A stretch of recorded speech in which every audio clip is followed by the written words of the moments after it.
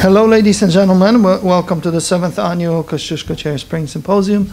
The weather, as usual, is great. I don't know why. I always wish for rain, so there would be more bored people coming.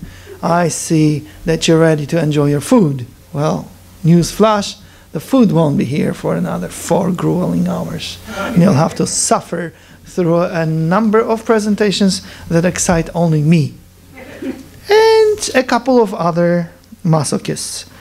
They all pertain to, well, Kosciuszko, the Kosciuszko Chair's mission, and to our Intermarium project. Maria Juczewska, our Director of Operations, will be the MC. Sometimes I'll chime in and comment, that's our way. Or she will comment if she gets all worked up and foaming at the mouth, hopefully not. I will announce all the participants as we proceed. For now, I'd like to make my own little parish announcement. Namely, we'd like to officially unveil Center for Intermarium Studies here at IWP.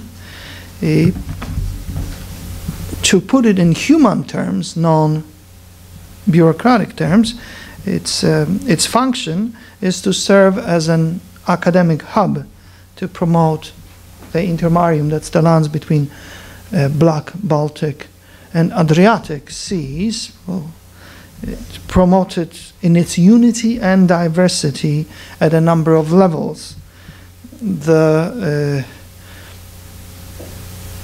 objective we have in mind is naturally to influence the imperial elites here in Washington, D.C., to inspire the Intermarium elites in the old countries, inspire them for friendship and understanding among themselves, because the most salient feature of those people is that they hate each other in the lands between the Black and Baltic and Adriatic seas. The only exception is the Poles and Hungarians, and that is completely irrational.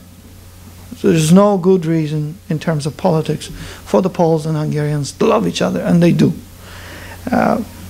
We will also foster people-to-people diplomacy. We are not a governmental organization, so we can't pursue public diplomacy, which is targeting populations over the heads of their governments. But we will do everything we can to influence the official factor in Washington, D.C. to do so.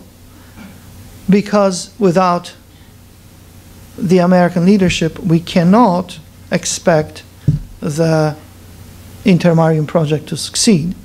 Just like the United States was instrumental in uniting Central and Western Europe during the Cold War, and it would have fallen to Stalin and the communists without America. So now American leadership has been extended eastwards, and those people there in the rest of Europe need the United States. One of our broader objectives is to stress the importance of the transatlantic connection and to show that America's tradition extends to Central and Eastern Europe, not just to Western Europe. After all, we would have to eschew looking at anybody but the English, maybe the Welsh, perhaps the Scots, and forget about the Irish. America comes from Europe. Those are the foundations. And the so-called ethnics contributed mightily to it from the end of the 19th century. It is important to stress also because of the demographic changes, not only in Europe, but also in the United States.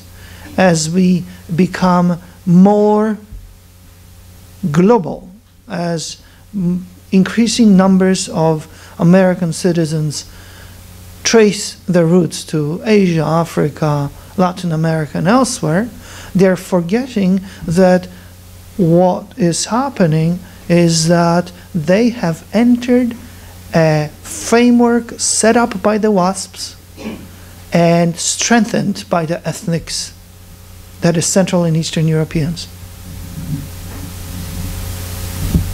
The key to America's success has been that the successive waves of immigrants adhered to the paradigm set up by the WASPs.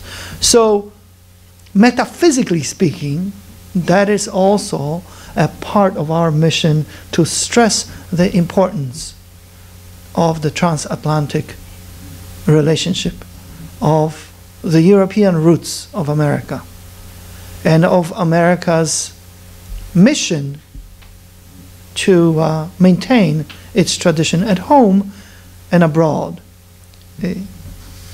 Now, in a little bit more academic way, the Center for the Intermarium Studies proposes to extend IWP's academic offerings and analytics to include the strategically crucial geographic pivot of history, the area between the Baltic and Black Seas, formerly dominated by the Soviet Union.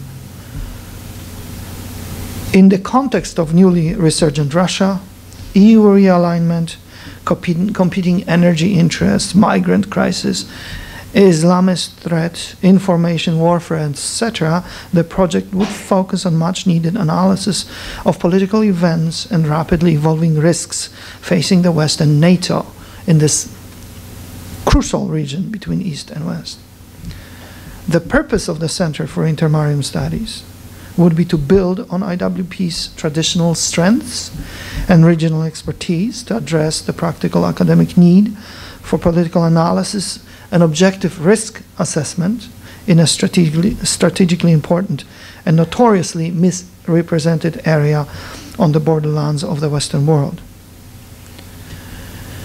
If you recall Samuel Huntington's thesis of the clash of civilization, which was plagiarized from Ada Bozeman, who in turn plagiarized it from Professor Felix Koneczny. Neither knew about that.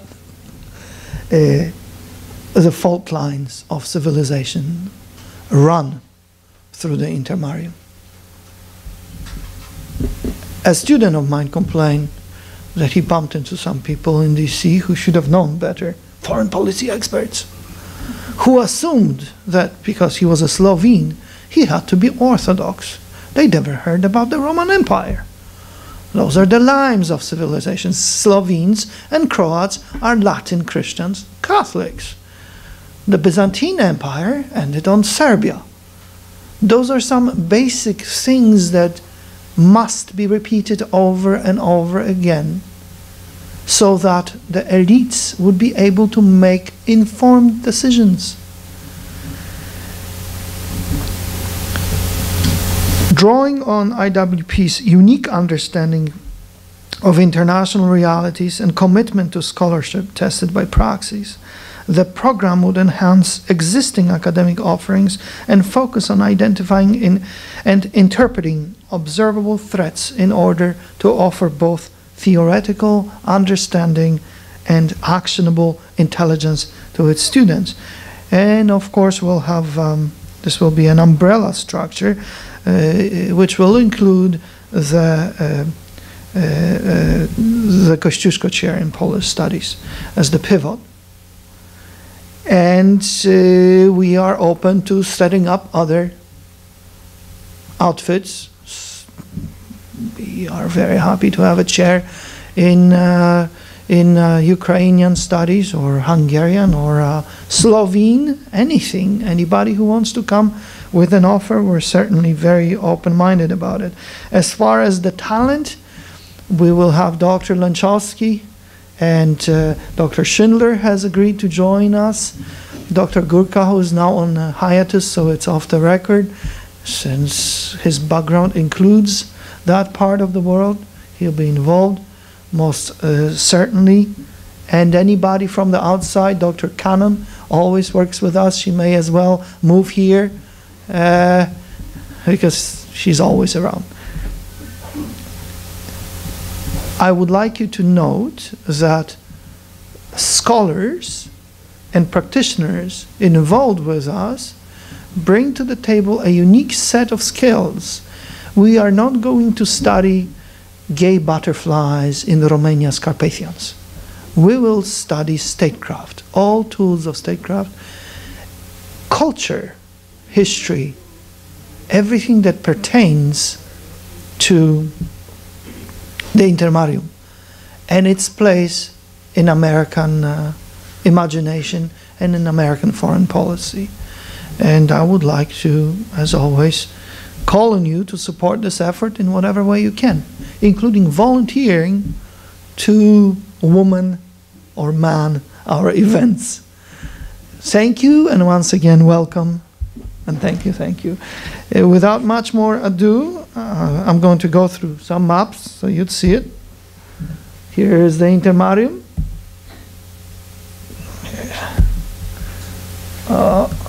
See, this is the Habsburg domains.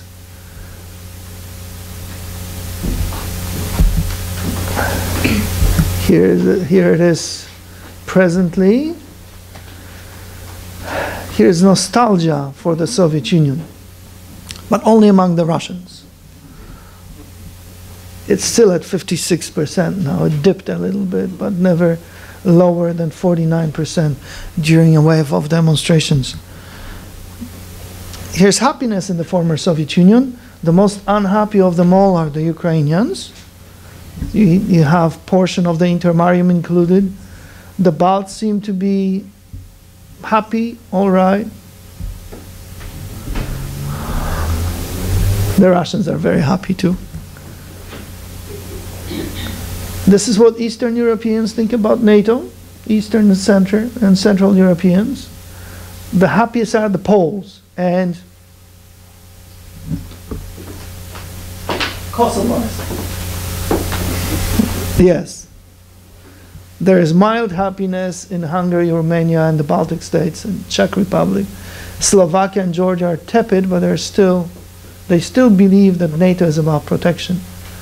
Everybody else, including Serbia, thinks NATO is a threat. Please note that NATO members Bulgaria and Greece have no opinion, meaning they don't care. They don't think NATO plays any function. Here's defense spending. Poland and Estonia are the only ones in the Intermarium, and now Greece, that devote enough of the GDP as per agreements. Everybody else doesn't care. We should chastise Luxembourg, for instance, because it only devotes that great power 0.44% to defense. Here is a very incomplete map of irredentist and autonomous movements in Europe, but that includes the Intermarium.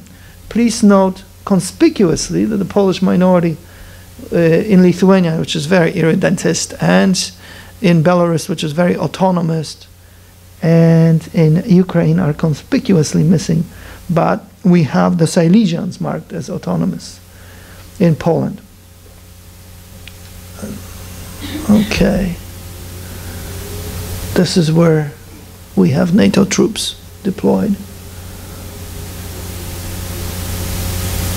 Okay, Romania and Poland. And there are now some in the Baltics. And we can now swap for Dr. Schindler, who will have a nicer message for you. So please welcome Dr. Schindler. Just very quickly, she's our baby, who went on to get a PhD elsewhere. Don't frown if you don't like that we don't have a PhD program yet. All you have to do is donate $10 million and we'll have it. It's just a question of money. We have the talent on both sides in terms of professors and students. She is more or less classified, so I don't really know what to say. Please welcome her.